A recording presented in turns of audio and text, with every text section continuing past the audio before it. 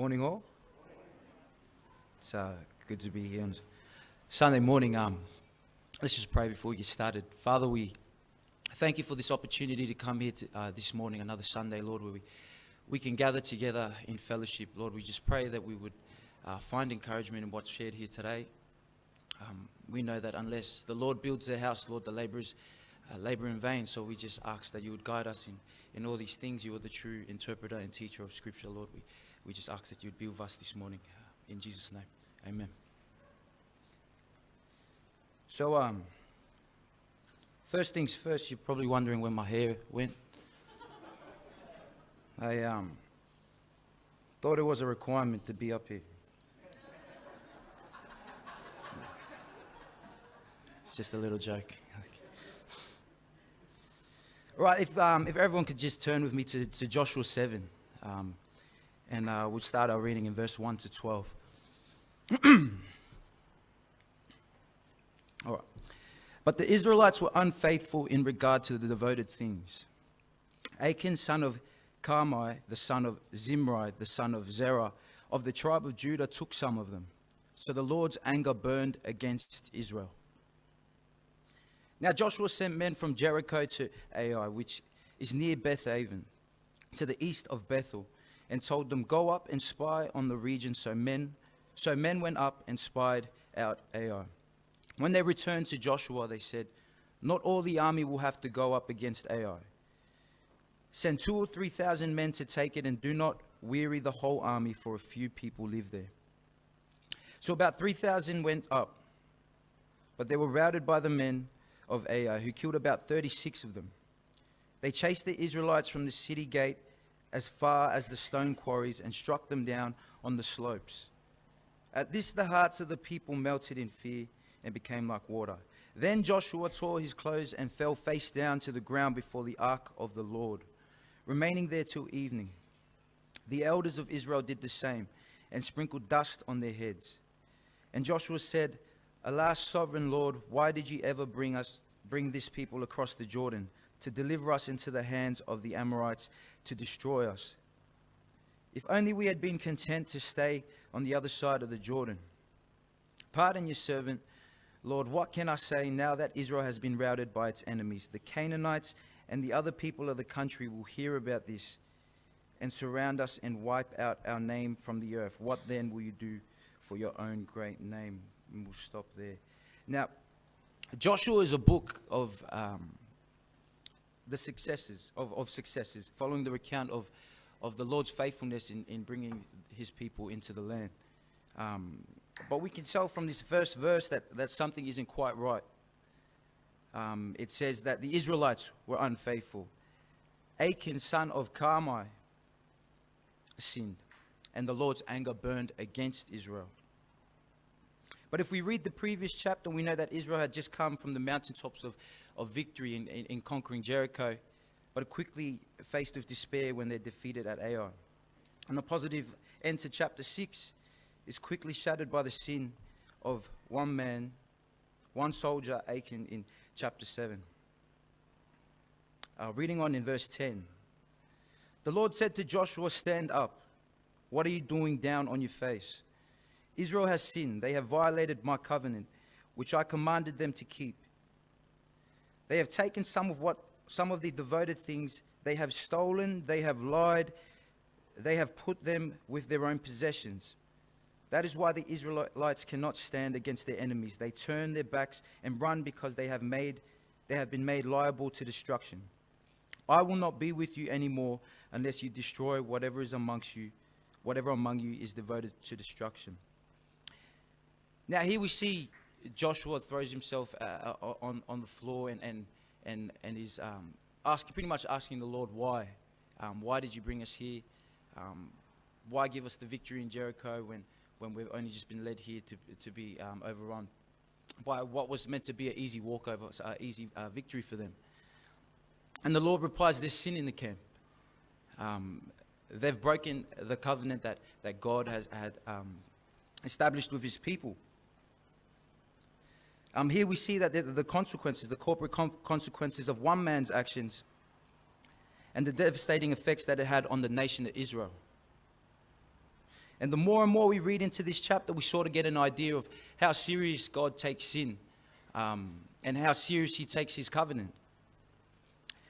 So the Lord commands his people to be assembled tribe by tribe, clan by clan, family by family, man by man, until the person responsible is selected. And if you know the story, Achan, a soldier, who covered what was meant to be set apart from Jericho, is selected, and he's stolen gold and silver and a cloak that he had coveted, and he's violated the covenant that God had established with his people.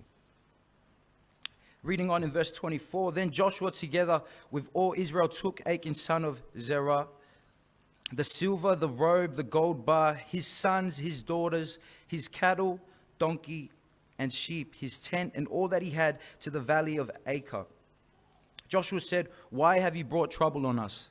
The Lord will bring trouble on you today." Then all of Israel stoned him, and after they had stoned the rest, they burned them. Over Achan they heaped a large pile of rocks, which remained to this day. Then the Lord turned from his fierce anger. Therefore the place has been called the Valley of Achan ever since. So not only did Israel suffer as a nation as a result of the sin of one man. In fact, 36 men died. 36 soldiers died. They were chased from the city gates to the quarries, and they were slain on the slopes. But also, Achan's family, his daughters, everything he belonged was destroyed. And now, some may ask, is it unfair that God would blame a whole nation for the sins of one soldier? On some rare occasions, we do see God dealing with an individual, but on the widespread throughout the Old Testament, members or groups or communities are dealt with or blessed and judged together. Now, in order for us to understand why God judges an entity of people as a whole, we need to understand the unity or oneness of his covenants. And a covenant is a binding agreement, a pledge, or a vow. In ancient times, it would enable people to sustain an agreement or a genuine relationship. Members would stipulate the conditions, the consequences of breaking an agreement. Here's what you can trust me for, and here's what I can trust you for. And as the two people enter into a relationship, something new is formed. They'll often walk through a cutting, which was at the time referred to as the cutting of a covenant, where you would cut an animal in half and walk in between, as to say, should I go back on my agreement, or should I breach the agreement of this covenant? Let me be as these animals here. So pretty much putting your livelihood on the line, your integrity on the line. And after so, they would share a meal, and they would call on God to keep them accountable. After sharing a meal, sometimes they would exchange garments or tribal robes. And in doing so, they exchange identity and create a new reality. We're saying our destiny is now intertwined with your destiny. My actions from here on now affect your destiny. And as a nation, the people of Israel are bound together as God's people. They have come together in agreement with the Lord, finding identity in him, in hopes of creating something new or being set apart as God's holy people. Because Israel was one people in the Lord and not just an assorted collection of tribes, clans, families, and individuals, God dwelt in the midst of their camp. God walked about their camp, and therefore their camp was meant to be kept holy, and any defilement would affect their relationship with the Lord and their relationship with one another. Reading in Exodus 19, verse 5 to 7. Now, if you obey me fully and keep my commandments, then out of all the nations you will be my treasured possession.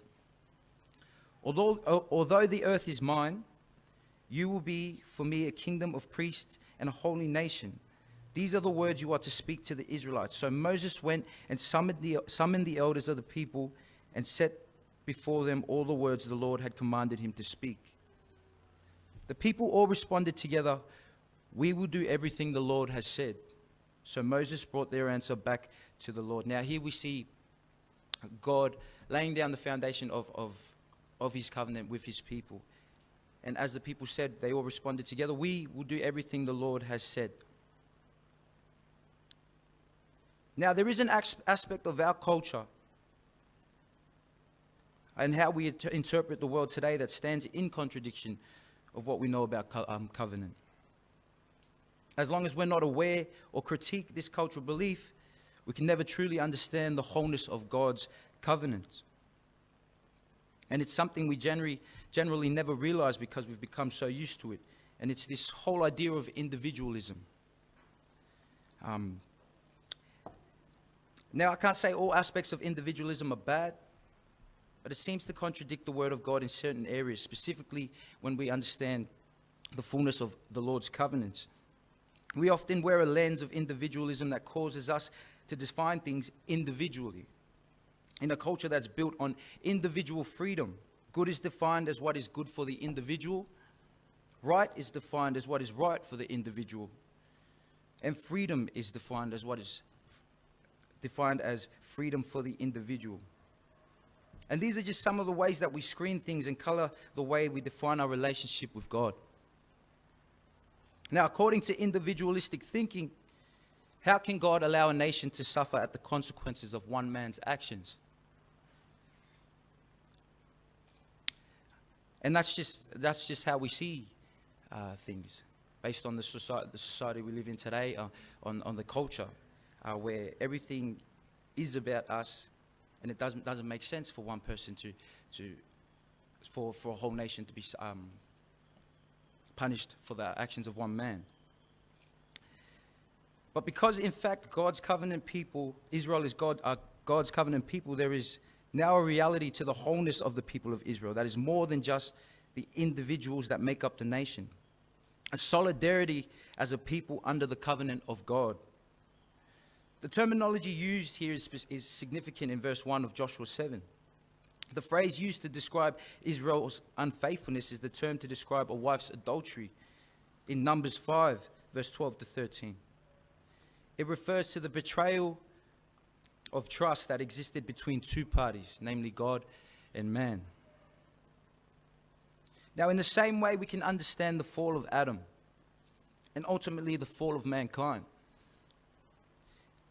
In Adam, we all fell. When he fell, we all fell. And now, if everyone could turn to Romans 5 with me, please. Reading in verse 12.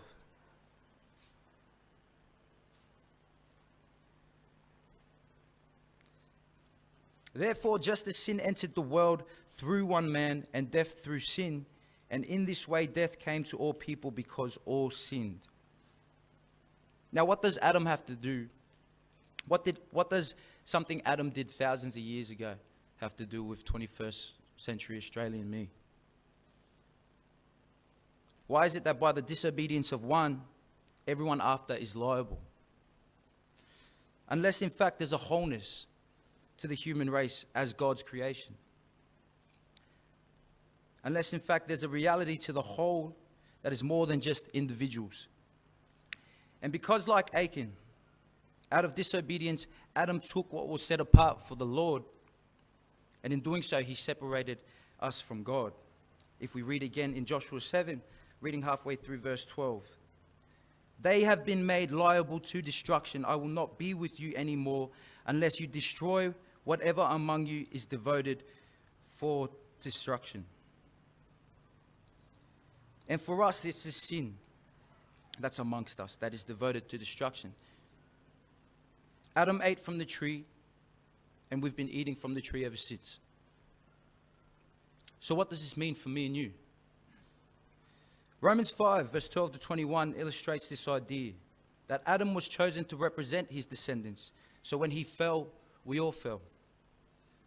The good news is Jesus, as the second Adam, represents his people. And in his perfect obedience to God, enables those of us who trust in Christ to be counted as also having kept the law. Reading in verse 18 of Romans 5, consequently, just as one trespass resulted in condemnation for all people, so also one righteous act resulted in justification and life for all people. For just as through the disobedience of one man the many were made sinners, so also through the obedience of the one man the many will be made righteous. Now we're starting to see a link between God's covenant and solidarity. The Bible says that the church is the body of Christ. The church is also called the bride of Christ. Now, how is it that billions of people over time can constitute one bride? If we think in individualistic terms, we can't capture the reality of God's covenants, of the body of Christ. Until we rid ourselves of individualism, or this individualistic view that questions how one man can sin and everyone else is liable, I don't think we can really understand how one man's perfect life and his perfect death can save everyone. Christ is called the head of the church, and the church is called the temple of God in Ephesians 2. Verse 21, in him the whole building is joined together and rises to become a holy temple in the Lord. There's one temple, one bride, one body, one head. And these are all different ways of expressing the same reality. And the reality is that we are all bound together as new creations because of our common covenant in the Lord. Now, the dangers of individualism is that it sometimes rationalizes sin as I'm only hurting myself. Emphasizing the individual is dangerous, as Paul says, as we are not to abuse God's grace. But there's truth to individualism. Scripture definitely teaches that there's individual responsibility. We will all ultimately stand before God and give an individual account. But when overemphasized, it becomes a problem when we don't identify as a faith community or a church. If we're looking at things from God's perspective and not from our own individual perspective, we see that the church is more than just me and Jesus.